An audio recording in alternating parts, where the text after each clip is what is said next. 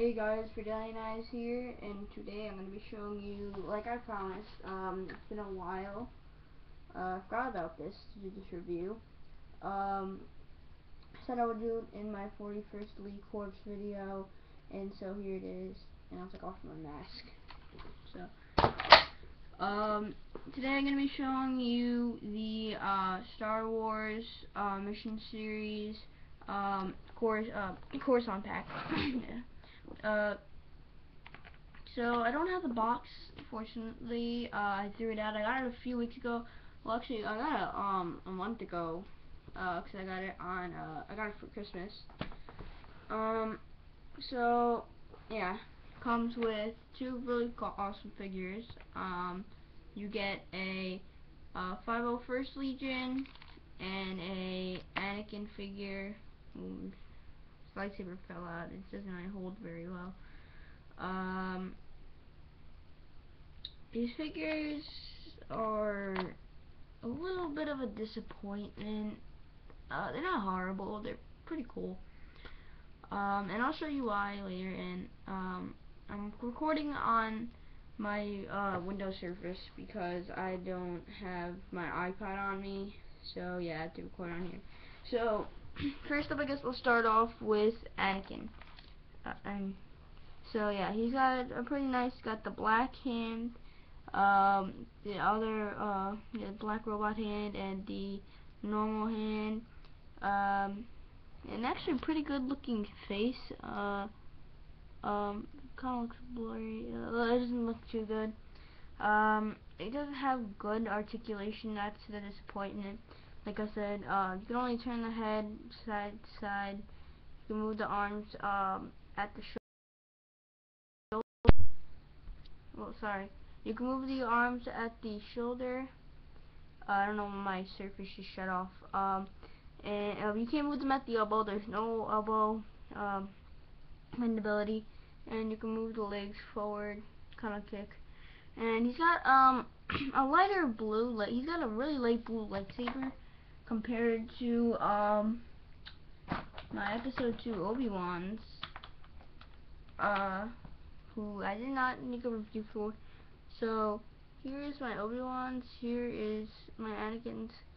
So this one's Anakin on the left. Well, it's really on my right, but since I'm recording from camera, so yeah, it's lighter blue. I like the darker blue one better. I like the dark blue better.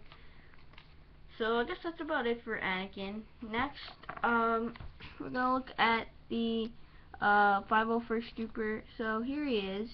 Pretty cool. You can turn the head side to side.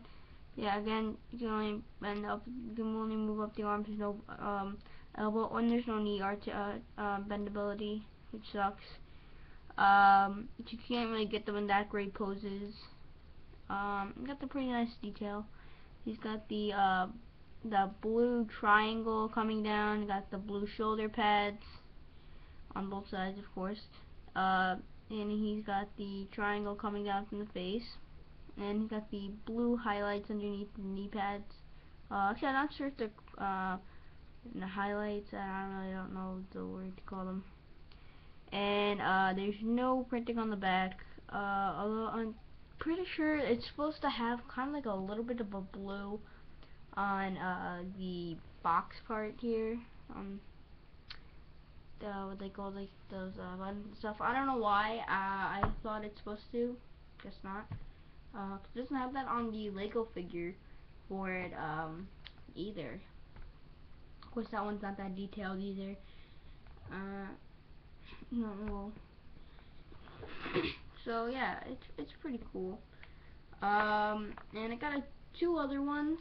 I also got the Mission Series. I got Jango Fett and the Geonosian Battle Droid, and I got the 212th and the normal Battle Droid, which I might get to doing a review for a little bit later. Actually, my mom didn't tell me. At least she said she didn't hear her. But I actually found out that she bought me the other ones, the other two Mission Series as well. And I didn't open them until the day after Christmas. And so yeah, I guess that's about it for this time. So, pretty nice, and yes, I will be going off, and actually, I forgot to refer to myself as the new username, Rampager239. I'm actually not even sure what is on now. Yeah. So that's about it, so I'll see you guys next time. Bye!